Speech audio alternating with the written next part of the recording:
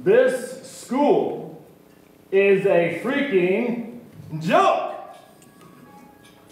A student wrote those words so eloquently on a wall in the hallway of a school. The current administration wanted to whitewash, find the culprit, and punish. As the head of the curriculum or the culture of that building, I wanted to find out, what am I doing? What am I doing that's contributing to that emotion? What are we doing? What are we not doing that's contributing to that emotion? Because whether that student was right or not, was this school a joke? That's how that student felt. We've got some serious educational issues across our nation.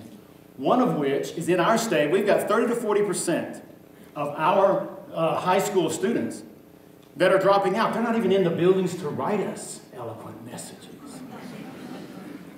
The 60 to 70% that do choose to remain, we're finding that data is showing us that a growing percentage of that population is harboring similar messages. The school thing is not connecting with them.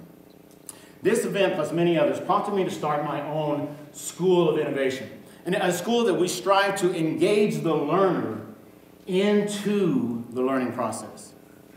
And we're succeeding with many strategies. I want to share one of those strategies with you today. Let's say that we could discover the interest of the learner. And maybe help that learner for the first time discover what that interest and passion is. And then we can learn how to take those lessons we value so much, you know, those common core standards. And if we could learn how to connect those two, our lessons, to their interest and passion, what happens is what I call a connection to the tissue of who the learner is. Those were once our lessons. Through this process, that lesson becomes theirs. And they learn to use it to problem solve and to be those critical thinkers that we so desperately need. Now, let me show you what I mean. I want you to look around your seating area, and I want you to find a piece of plastic or a piece of metal. Look around, search for it, touch it.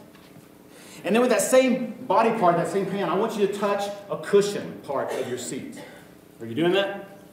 Which was colder, the metal or plastic or the cushion? Well, see, we learned in a science lesson in our educational experience that if we don't pump energy into something, then everything takes on the ambient temperature of the environment around it. They're really about the same temperature. Now, I see you reaching back for that metal and plastic. Why did it feel so much colder?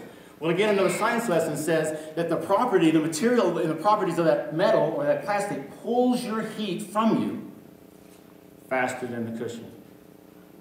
You're not really colder. It just makes it feel. Now, picture yourself in a January morning and you swing your feet out of that nice toasty bed. Do you want to put the tissue of your feet on carpet or ceramic tile? Oh, because it's warmer? So you're never going to walk around barefoot in your house the same again. Mr. Ray Nance, the teacher of the year, teaches at our academy, and he prompted his freshman engineering students to reflect on this question. After looking at all the courses you're going to take in your high school career, freshman, when it's all said and done, what do you think is going to be the most important lesson that the academy is going to teach you? It's going to help you prepare for and survive the zombie apocalypse if it were to occur. Taking the lessons we value so much, connecting it to their interests and passions, the mechanical advantages, the projectile motions, the quadratic functions, become a part of the tissue of who they are. Now let me talk to you a little bit about Ashley. Ashley came to us as a sophomore just for the first time this year. And she, as a matter of fact, she might have been the person that wrote "This school is a freaking joke" on the wall because people thought she was disengaged in the learning process. She was a potential dropout.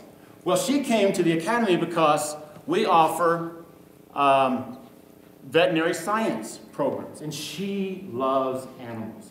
All of our scholars across campus now, they do research on their own interest. They do projects to answer questions that they have a question about. She came to me and we had this conversation. Mr. Stephenson, my question, what research I want to do, is I would like to answer a question that I think I've been lied to about for years. Ashley, What have you been lied to about? I think, well, do dogs see color?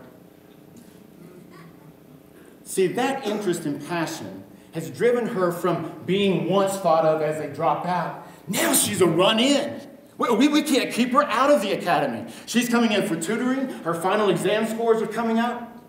She's using her math, science, reading, and writing to answer a question that is hers, a passion that she has. Those lessons once were ours. Now they're becoming a part of who she is. Listen, many of us across this nation are transforming what we know school is to what we know school needs to be.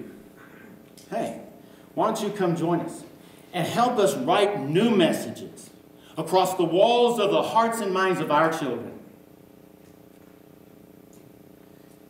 readying them for the jobs in the 21st century that await them. Come join us.